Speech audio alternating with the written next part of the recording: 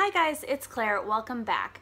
Today I wanted to talk to you about what might be one of the best books that I've read so far this year, and that book is Love Thy Neighbor, A Story of War by Peter Maass. This book was published in 1996 and it covers the year that Peter Maass spent covering the war in Bosnia. Peter Maass was a journalist working overseas for the Washington Post when war broke out in Bosnia in the spring of 1992, and he was sent to the Balkans having never been there before and having never covered a war before. So this book is very much his experience as a war journalist in a country that he doesn't know much about, and his experience is very much baptism by fire.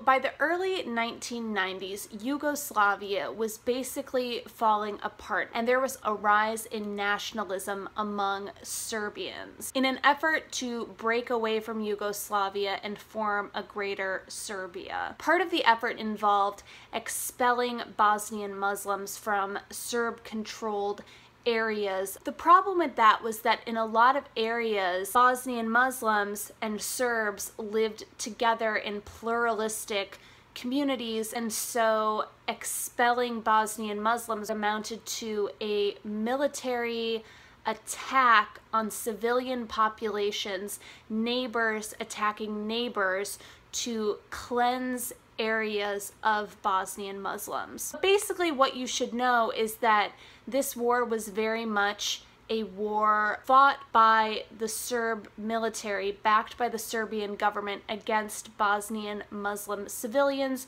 who were killed or displaced in the worst genocide, really, that Europe has seen since the Holocaust. Peter Maass was on the ground in Bosnia during the first year of the war, and he witnessed a lot of the atrocities and war crimes firsthand. Needless to say, this was not a light read, it was not a fun read, but it was incredibly illuminating and moving and laid bare some essential truths and questions about humanity. What is so effective about this book, though, and why I think it's really accessible to anyone, is that Peter Maass went into this conflict knowing very little about Bosnia, and this book really takes you through his education in this part of the world and in this war as it was unfolding. So you don't need to have read anything about Bosnia or know anything about Bosnia before reading this book. So I want to read you a little exchange that happens at the very beginning of the book. So in this scene, he's talking to a Bosnian woman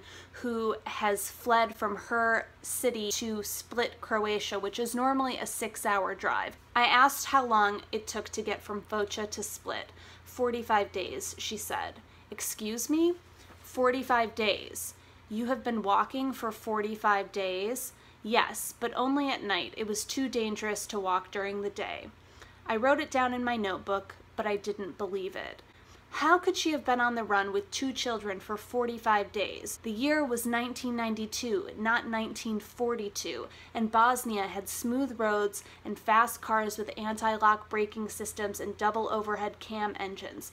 What was going on? It made no sense that Europe was falling into madness again at the end of the 20th century. I think that is a perfect example of how he walks you through his own ignorance in the face of atrocities that were happening not in black and white films from the 1940s or in history textbooks about World War II, but things that were happening 25 years ago. He talks about how he initially believed the narrative that, well, this is happening in Yugoslavia because they have these centuries-old tribal rivalries. They're not like the rest of us. But in reality, he makes the point that, you know, French and Germans and British and French and all these different countries have been fighting each other for centuries also. And if you look at a place like America, we were like killing each other 150 years ago during the Civil War.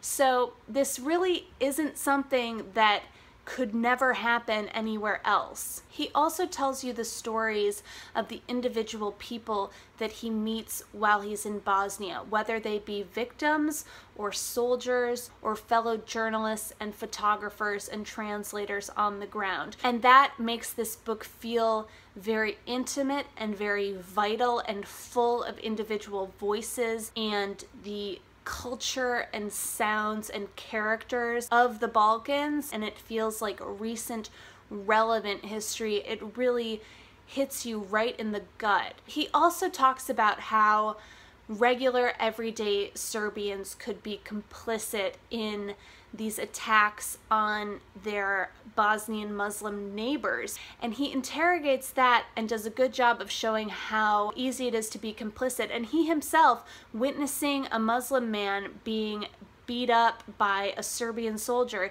he admits that he stands by and does nothing because he's afraid that if he intervenes, he might be putting himself at risk. And at times it's uncomfortable to read, and it's uncomfortable to have to reflect on what you would do in a situation like that, or what you might already be doing while crises are unfolding around the world and we choose to not think about them and ignore them because they're not happening in our own backyard. The underlying question in this book is, how could this have happened in Europe at the end of the 20th century, after Europe and America vowed to never let something like the Holocaust happen ever again? He ultimately is extremely critical of the UN and Bill Clinton's policy of appeasement, and it's a cautionary tale that I think we would be smart to be mindful of right now, because there is a genocide going on in Myanmar right now against the Rohingya people.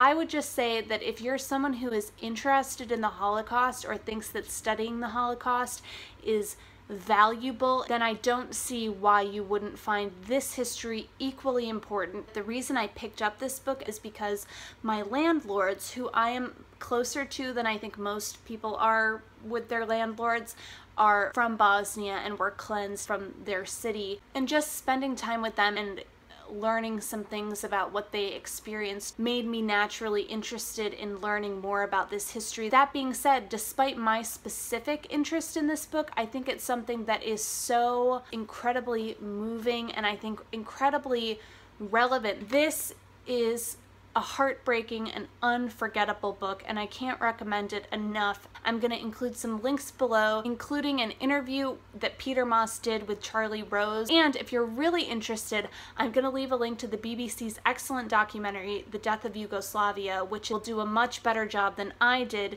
to explain this whole conflict that happened. Alright guys, that's all I have for you today. Hopefully it wasn't too heavy. I'll see you next time. Thanks for watching, guys. Bye.